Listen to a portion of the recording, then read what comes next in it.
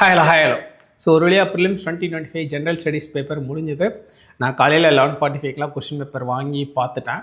So பார்த்தோன்னே என்னோட first impression பார்த்தோன்னே என்ன தோணுச்சு சில விஷயங்கள் அப்படின்னா the very important thing modern India is back in form. ஏன்னா இடையில ஒரு 3-4 இயர்ஸ் வந்து மாடர்ன் இந்தியா ரொம்ப டல்லாக இருந்தது. ஆனால் இந்த வருஷம் மாடர்ன் இந்தியா ரொம்ப கன்வென்ஷனலாக நல்லாவே கேட்க ஆரம்பிச்சிட்டாங்க. ஸோ இது எப்போவுமே எல்லாருக்கும் ஒரு லட்டு மாதிரியான ஒரு ஏரியா. இந்த வருஷம் அந்த லட்டு வந்து அழகாகவே எல்லாருக்கும் கிடைச்சிருக்கு. So modern India is back in form. தென் இன்னொரு அப்சர்வேஷன் என்ன அப்படின்னு கேட்டிங்கனாக்கா சயின்ஸ் அண்ட் டெக் வந்து கொஞ்சம் ஹெவியாக தான் இருந்தது. அதாவது ரொம்ப பேசிக் சயின்ஸ் கேட்கல, கொஞ்சம் கரண்ட் அஃபேர்ஸ் சென்ட்ரிக்கான சயின்ஸு கொஞ்சம் ஹெவியாக இருந்தது. பட் கரண்ட் அஃபேர்ஸ் ஃபாலோ பண்ணால் மேனேஜ் பண்ணுற மாதிரி தான் இருக்குது. சரிங்களா? தென் ரொம்ப இம்பார்ட்டண்ட்டான ஒரு அப்சர்வேஷன் என்னென்னா என்விரான்மெண்ட்டோட கொஸ்டின்ஸ் வந்து கொஞ்சம் கம்மியாக இருக்குது. ரிலேட்டிவ்லி அந்த என்வரான்மெண்டல் சயின்ஸு கான்செப்ட்ஸ் அந்த மாதிரி இதெல்லாம் கொஞ்சம் கம்மியாக இருந்துச்சு. ஈவன் அனிமல் ஸ்பீசிஸ்மே அவ்வளோ நிறையா இல்லை. அதாவது ஜென்ரலாக கேட்குற ஒரு பேட்டர்ன் இருக்குல்ல, அந்த பேட்டர்னில் இல்லை. அண்டு ஜாகிரஃபி இதெல்லாம் ரொம்ப பேசிக்காக ஃபேக்சுவலாக இருந்தது, ஃபேக்ட்ஸ் ஜாஸ்தியாக இருந்தது இன்ஃபேக்ட். அண்டு ஹிஸ்ட்ரியில் வந்து பார்த்திங்கன்னா சவுத் இண்டியன் ஹிஸ்ட்ரி கொஞ்சம் வெயிட்டேஜ் இருந்த மாதிரி இருந்தது. மகேந்திரவர்மன், பல்லவஸ், அப்புறம் ஈவி ராமசாமி நாயக்கர் காலையிலேயே ஃப்ளாஷ் நியூஸ்லாம் போட ஆரம்பிச்சிட்டாங்க. நியூஸ் 7, பாலிமர் எல்லாத்துலேயும் பயங்கர ஃப்ளாஷ் நியூஸ் போட ஆரம்பிச்சிட்டாங்க. எப்படி வந்து பெரியாரோட ஜாதியை நீங்கள் ஆட் பண்ணி கேட்கலாம் அப்படின்லாம் ஃப்ளாஷ் நியூஸ் டிபேட்டே ஆரம்பிச்சிருச்சு. ஸோ கொஞ்சம் அந்த south India centric history questions கொஞ்சம் எக்ஸ்ட்ரா இருந்த மாதிரி ஒரு ஃபீல் ஆச்சு. But on the whole paper வந்து கொஞ்சம் ஈஸின்னு சொல்ல முடியாது, பட் மாடரேட்லி டிஃபிகல்ட்டுக்கு கொஞ்சம் பக்கத்தில் அப்படின்னு தான் சொல்ல முடியும். அதாவது மாடரேட்லி டிஃபிகல்ட்டுன்னு சொல்கிறத விட மாடரேட்லி டிஃபிகல்ட்டுக்கு கொஞ்சம் பக்கத்தில் ஈஸியாக இருந்துச்சு அப்படின்னு தான் சொல்ல முடியும். இது கொஞ்சம் உங்களுக்கே குழப்பமாக இருக்குது, ரெண்டாவது சொல்கிறாரு அப்படின்ற மாதிரி இருக்கும். பட் பேப்பர் வந்து அவ்வளோ ஒன்றும் ரொம்ப ரிமோட்டான பேப்பர், ரிமோட்டான கொஸ்டின்ஸ்லாம் எதுவும் இல்லை. ஓரளவுக்கு நோன் ஏரியாஸ்குள்ளே தான் அதிகமாக கொஸ்டின் இருந்தது. பட் ஒரு ட்ரிக் என்னென்னா, இந்த ஸ்டேட்மெண்ட் 1 and 2 அப்படின்னு கொடுக்குறது, இன்றைக்கி statement 1, 2, 3 only one of the statements 2 and 3 அப்படின்னு கொஞ்சம் அதில் எல்லாம் ஒரு ட்விஸ்ட் இருந்தது.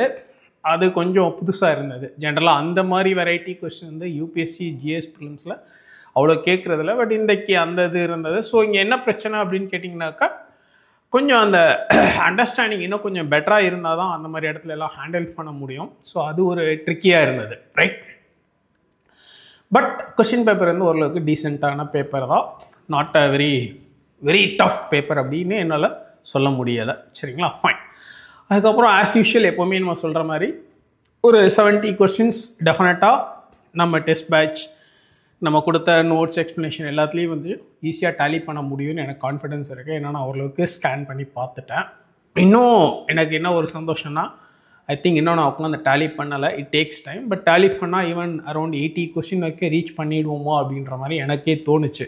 ஏன்னா ஆஸ் அ ஃபேக்கல்ட்டியாக எங்களுக்கு என்ன ஒரு சந்தோஷம் அப்படின்னு கேட்டிங்கன்னா, நம்ம இந்த கொஸ்டின் பேப்பர் பார்த்துனே நம்ம டெஸ்ட் பேப்பரில் நம்ம கிளாஸில் நடத்தினது, நம்ம சொன்னது வந்திருக்கா அப்படின்றதே எங்களுக்கு எப்போவுமே, அட்லீஸ்ட் எனக்கு எப்போவுமே அது ஒரு க்யூரியாசிட்டி இருக்கும். இன்றைக்கி எனக்கு அந்த க்யூரியாசிட்டிக்கு கொஞ்சம் நல்லாவே ஒரு ஃபீடிங் கிடைச்சது. ஏன்னா நிறைய கொஸ்டின் எனக்கு வந்து ஃப்ளாஷில் ரீகலெக்ட் ஆகி டேலி ஆகிற மாதிரி இருக்குது. ரைட்? ஃபைன். இன்னும் கொஞ்சம் நாள் ஆகும். இன்னும் நாங்கள் எல்லா கொஸ்டினையும் எடுத்து எல்லாத்தையும் டேலி பண்ணி மேட்ச் பண்ணி உங்களுக்கு காட்டுறதுக்கு. பட் இன்றைக்கி இம்மீடியட்டாக உங்களுக்கு ஹைலைட் பண்ணி காட்டலாம் அப்படின்னு ஒரு சில ரேர் கொஸ்டின்ஸ்ன்னு நான் நினச்ச ஒரு ஃபியூ கொஸ்டின்ஸ் இப்போ நான் உங்களுக்கு ஹைலைட் பண்ணி காட்டுறேன். த வெரி ஃபர்ஸ்ட் கொஸ்டின் என்னென்னா Majorana 1 அந்த சிப் கொஸ்டின். இது வந்து நம்ம டெஸ்ட் பேப்பரில் கேட்ட கொஸ்டின். நம்ம வந்து டெஸ்ட் நம்பர் 21ல் கொஸ்டின் நம்பர் 78 யாராவது நம்ம டெஸ்ட் பேட்ச் ஸ்டூடெண்ட்ஸ் இல்லை நம்ம கிளாஸ் அட்டன் பண்ண ஸ்டூடெண்ட்ஸ் இருந்தீங்கன்னா டெஸ்ட் 21 கொஸ்டின் நம்பர் 78 எடுத்து பாருங்கள். அதுக்கு கீழே எக்ஸ்ப்ளனேஷன் கொடுத்துருக்கோம். அண்ட் இன்னொன்று என்னன்னாக்கா, இது வந்து February 23 த ஹிந்து ஆர்டிக்கல் பேஸ் பண்ண கொஸ்டின். நம்ம வந்து டெஸ்ட்லேயுமே அந்த எக்ஸ்ப்ளனேஷன் ஹிந்து சோர்ஸ் லிங்க் கொடுத்துருக்கோம். அண்ட் இந்த கொஸ்டினில் வந்து பார்த்திங்கன்னா அந்த அமேசான் வெப் சர்வீசஸ்ன்னு கொடுத்துருந்தாங்க. ஆக்சுவலாக அது மைக்ரோசாஃப்ட் கூகுள்னு இருக்குன்னு, அது ஒன்று தான் ரைடர். ஸோ இது வந்து நம்ம டெஸ்ட் பேட்ச் கொஸ்டின். அப்படியே நம்ம டெஸ்ட் பேட்ச்சு எக்ஸ்ப்ளனேஷன் படித்தா அசால்ட்டாக அடிக்கலாம். சரிங்களா? அடுத்த கொஸ்டின் என்ன அப்படின்னு கேட்டிங்கன்னா, the European union nature restoration லா. இது வந்து நம்ம டெஸ்ட் பேப்பரில் டெஸ்ட் நம்பர் 5ல் கொஸ்டின் நம்பர் 98. நம்ம என்ன கொஸ்டின் என்ன கேட்டிருந்தோம்னா, with reference to the targets to be மெட் under new European unions nature restoration லா அப்படின்ட்டு ஸ்டேட்மெண்ட் கொஸ்டின் நம்ம டெஸ்ட் பேட்சில் கேட்டிருக்கோம். இவங்க வந்து அந்த நேச்சர் ரெஸ்டரேஷன் லா எந்த ஆர்கனைசேஷன் இது பண்ணாங்கன்னு கேட்டிருக்காங்க.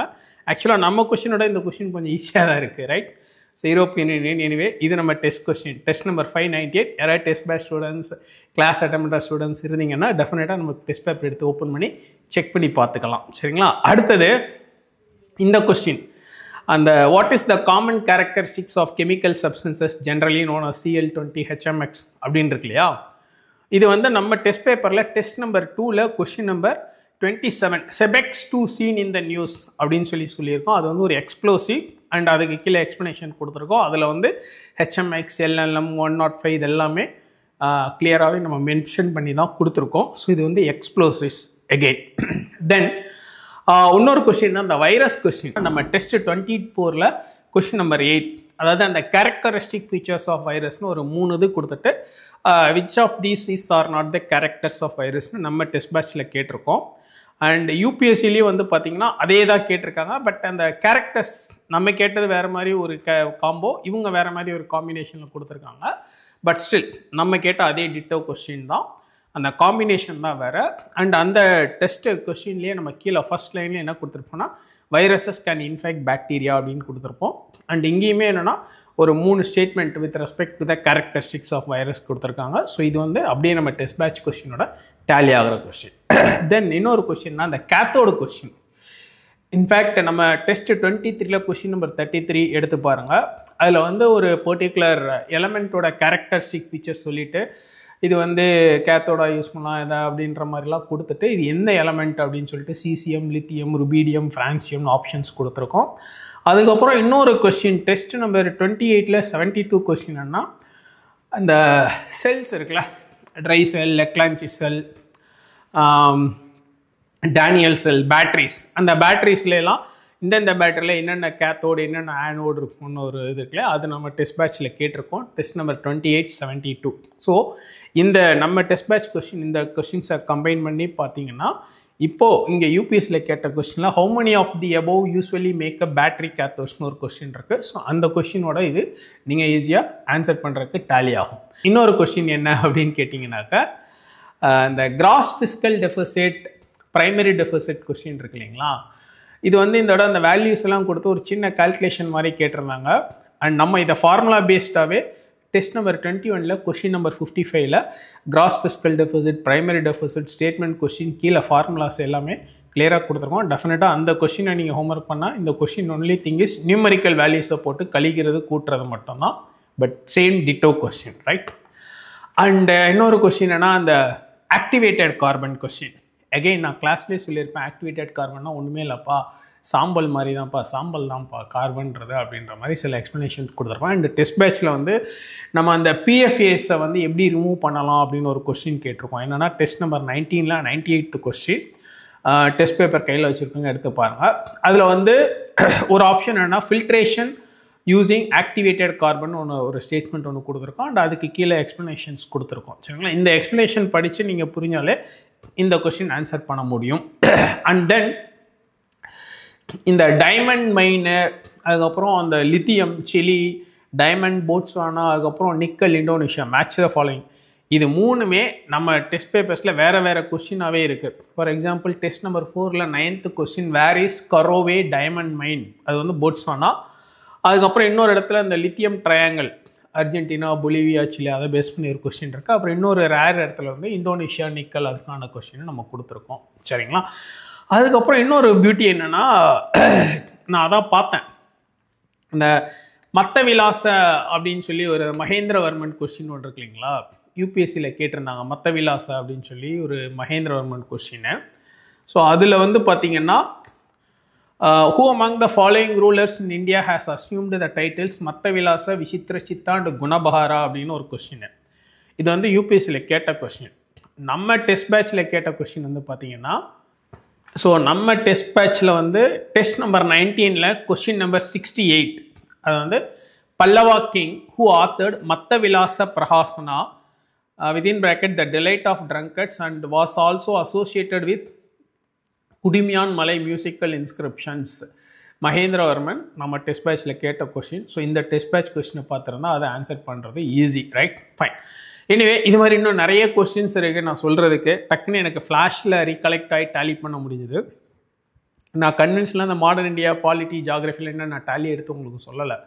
டேலி எடுத்து சொன்னால் இன்னும் நிறையவே பேசலாம். பட் ஃபஸ்ட் ஹேண்ட் இம்ப்ரெஷனாக இன்றைக்கி இதை ஃபஸ்ட் டே இம்ப்ரெஷனாக இன்றைக்கி இந்த வீடியோவில் நான் சொல்ல வர விஷயம் என்னென்னா, once again we have proved that நம்ம டெஸ்ட் பேப்பர்ஸ் நாங்கள் சொல்கிறத மட்டும் ஃபாலோ பண்ணால் ப்ரிலிம்ஸ் ஈஸியாக கிளியர் பண்ண முடியும். Once again we have proved it. நீங்கள் என்னன்னா இவர் என்னப்பா ரொம்ப திமிராக பேசுவார், எங்களுக்கு டெஸ்ட் பேப்பர்லேருந்து இவ்வளோ வந்துருச்சு அவ்வளோ வந்துருச்சுன்னு சொல்லுவார், இங்கே போய் உட்காந்து எழுதுறவனுக்கு தானே இந்த கஷ்டம் தெரியும்னு உங்களில் சில பேர் நினைக்கலாம். தப்பு இல்லை. டெஃபினட்டாக ஒரு ஆஸ்பிரண்ட்டாக எக்ஸாம் ஹாலில் உட்காரும்போது சில டிஃபிகல்ட்டிஸ் சில ஸ்ட்ரெஸ் எல்லாம் இருக்கும், அதை நான் ஒத்துக்கிறேன். பட் ஸ்டில் நான் எப்போவுமே கிளாஸில் சொல்கிறேன்னா பதறிய காரியம் செதறி போகும், டென்ஸ்ட் ஆகாமல் போய் பண்ணுங்கள், டெஸ்ட் பேப்பரை மட்டும் நல்லா படிச்சுட்டு போங்கன்னு அடிக்கடி சொல்லுவேன். அதே தான் இப்போவும் சொல்கிறேன். நம்ம டெஸ்ட் பேப்பர்ஸ் மட்டும் ப்ராப்பராக ஹோம்ஒர்க் பண்ணால் டெஃபினட்டாக நீங்கள் வந்து ப்ரிலிம்ஸ் கிளியர் பண்ண முடியுன்றதுக்கு ஒன்ஸ் அகெயின் இந்த வருஷமும் நம்ம ப்ரூஃப் பண்ணியிருக்கோம். அண்ட் ரொம்ப சீக்கிரமாகவே நம்ம அந்த ஃபுல் டேலி டாக்குமெண்ட்டே உங்களுக்கு ரிலீஸ் பண்ணுறோம். இப்போ டென்டேட்டிவ் கியூஸ் நம்ம ரிலீஸ் பண்ணியிருக்கோம் வெப்சைட்டில் iasgoogle.comல. ஸோ நீங்கள் போய் கிளிக் பண்ணி அந்த டென்டேட்டிவ் கியூஸ் பாருங்கள். மேபி நாளைக்கு இன்னொரு ரிவிஷன் பண்ணலான்ட்டு இருக்கோம், பார்ப்போம். Let us see. இன்னும் கொஞ்சம் ரிவிஷன் பண்ணுறதுக்கு வாய்ப்பு இருக்குது, ஒரு few questions. But we will update you, right? Fine. So that's it. I hope prelims எல்லோரும் ஓரளவுக்கு நல்லா பண்ணியிருப்பீங்கன்னு நினைக்கிறேன். கட் ஆஃப் வந்து பார்க்கலாம், நாளைக்கு இல்லை நாளை மறுநாள் நான் கட் ஆஃப் போடுறேன். ஏன்னா கட் ஆஃப் வீடியோ போடுறதுக்கு முன்னாடி இன்னும் நிறைய ஸ்டூடெண்ட்ஸ் கிட்ட நான் பேச வேண்டிய இது இருக்குது, பேசிவிட்டு நான் கட் ஆஃபும் போடுறேன். அண்ட் ஒன் மோர் திங் என்ன அப்படின்னு கேட்டிங்கனாக்கா, ஒரு சீரியஸான ஆஸ்பிரண்ட் அப்படின்னா இப்போது ப்ரிலிம்ஸ் இன்றைக்கி முடிஞ்சிருக்கு, இம்மிடியேட்டாக நாளைக்கே மெயின்ஸ் படிக்க ஆரம்பிச்சிருங்க. ஒன்றும் டிலே பண்ணாதீங்க. ப்ரிலிம்ஸ் வருமா வராதான்னு டவுட்லாம் வச்சுக்காதீங்க. அண்ட் ஏற்கனவே மெயின்ஸ் கொடுத்தவங்கலாம் வந்து டைரெக்டாக மெயின்ஸ் ப்ரிப்பேர் பண்ண ஆரம்பிச்சிருங்க, ரைட்? ஏன்னா இந்த ப்ரிலிம்ஸ் டு மெயின்ஸ் அந்த டைம் பீரியட் வந்து விடவே கூடாது, ரொம்ப இம்பார்ட்டன்ட், சரிங்களா? ஸோ அதனால் கீப் ஃபோக்கஸிங் ஆன் மெயின்ஸ். நீங்கள் சப்போஸ் கட் ஆஃப் வராதுன்னு நினச்சிங்கன்னாலும் யாராவது நீங்கள் இந்த வருஷம் மெயின்ஸ் கொடுக்குற மாதிரியே உட்காந்து மெயின்ஸ் படிச்சிருங்க. அப்போ தான் வந்து அடுத்த அட்டெம்ப்ட்டுக்கு அது யூஸ் ஆகும். ஏன்னா இந்த ஸ்பேஸ், இந்த ப்ரிலிம்ஸ் டு மெயின்ஸ் ஸ்பேஸில் தான் நம்ம மெயினாக இந்த ஆப்ஷனல், எத்திக்ஸ், எல்லாம் ஹோம்ஒர்க் பண்ண முடியும். ஸோ உங்களுக்கு கட் ஆஃப் வரும்னாலும் சரி வரலைனாலும் சரி, as if you are appearing for this current mains, start preparing for mains, சரிங்களா? ஏன்னா அதுதான் ஒரு சின்சியர் அண்ட் சீரியஸ் கேண்டிடேட்டுக்கான என்ன சொல்கிறது எஃபர்ட் அப்படிங்கிறது, சரிங்களா? So wish you all the very best. Thank you.